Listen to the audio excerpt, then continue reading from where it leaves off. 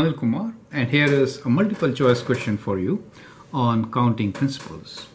The question here is, in how many ways can a student answer a true or false test that has 10 questions? You're given 4 options. The first one is 2 times 10, 2 to the power of 10, 10 square, and 10. You can pause the video, answer the question, and then look into my suggestion. Now, since we have 2 options, for every question we could do true or false. These are the 2 options. So there are 2 options, true or false, and there are 10 questions.